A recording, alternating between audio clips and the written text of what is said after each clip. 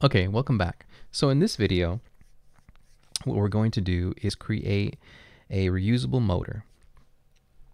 And this motor, we're going to be able to attach any part we want to it and spin it. So in order to create a motor, we need two pieces. One is going to be the engine and one is going to be the part that spins. And we're just going to use 2 blocks for this. So I'm going to go ahead and insert a block. And I want to change the size first. So let's make this size 222. So I'm going to use the size property here in the properties window. So 222. Okay. Now I'm going to move this away a little bit from my platform, my spawn location. Yeah, I'm going to put it right here. Okay. Now I'm going to make a copy of this and move it over. But first, let me show you the settings that I have here. So in the model menu, over here with the snap to grid, let me show that to you. This section here, I have them both on. I have both rotate and move on, and rotate is going to move 45 degrees and move is going to move 1 stud. And you could make this 0.5 studs as well. That would work. Okay, so we have snap to grid on, and I have collisions off here. Have collisions off because I want it to be, when I make a copy, I want it to be in the exact same position. So I press duplicate and then I move it away. Okay. And this one, I actually want to change the color to a sort of bluish. There we go. So now I have 2 blocks, one pink, one a light blue, and I'm going to rename these. So the pink one, I'm going to rename motor engine. So motor engine. Okay. And the blue one, I'm going to rename motor spin. This is the part that's going to spin. And we want to have these different colors because when we attach things to the motor, we're going to want to attach to the blue part, not the pink part. Okay. The other thing we want to do is we want to anchor the pink part, but we do not want to anchor the blue part. Anything that moves cannot be anchored. Okay. So we have our motor engine and we have our motor spin. And now what we want to do is we want to attach the motor between these 2 parts. Okay, how do we do that? Well, the first thing that you want to do is you want to kind of move your, you want to move your camera to where you can see both of these inside faces. And this just makes it a little easier. So I'm going to use Shift W, Shift W to zoom in slowly. Yeah, anytime you hold shift and you push any of the camera move buttons, it does it much slower than normal, which is good because it lets you position things really, really well. Okay, so now I can see both of these inside faces, which is where we're going to make the connections for our motor. Okay, so make sure you can see both of these faces and make sure you're zoomed in. You should have everything renamed, the pink one anchored, the blue one not anchored. Okay, now we're going to go ahead and connect our engine, our motor. And the way we do that is we go into the model menu. Okay, and over here, there is this create button. Okay, and let me highlight this whole section because we need to make sure we have a few things turned on.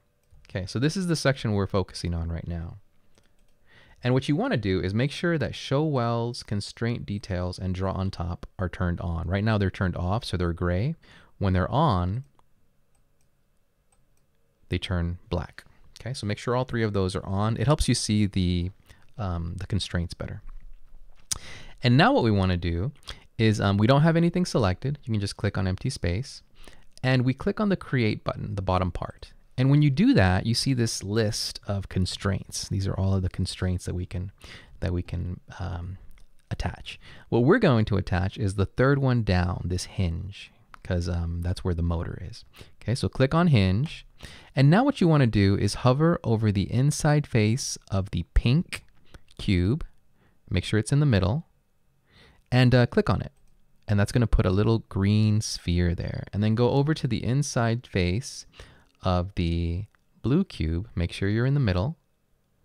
And click on that. Okay, and we've done it. We've attached our motor. And if you look over here in the Explorer, you'll see that there's been a few things added. We have a hinge constraint, we had attachment 0, and we have attachment 1. Okay, so we've wired up our motor. All we have left to do is to change a few settings, and this is ready to go. Okay, so click on hinge constraint, and we're going to change the type because there's actually three different types of hinges. Right here under actuator type, the property, right now it has none. We're going to change that to motor. Okay, and if you do that, it gives you a few more properties. It gives you these motor properties. And the motor max acceleration, we're not going to change that one. The angular velocity, I'm just going to make a 1. But this is how fast your motor spins. Okay? And then the motor max torque is how strong your motor is. So if you don't make it very strong, then when you step on the motor, it's going to stop. So you have to make this really strong. So I'm going to pick 100,000, or maybe a million actually, 1 with 6 zeros. Hit enter. Okay? Now we've set the speed.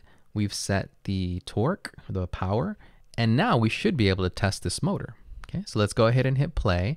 And there's a little blue play button right here at the top. If not, you can always go back to the home menu and push play there. Okay. And hopefully our little motor will spin, and it does. So now we have a motor spinning, and we have this little blue part that's spinning and not the pink part. And the blue part is what we're going to attach to. Let me hit stop. And you might have noticed that when we pushed play, these two pieces were kind of pulled together.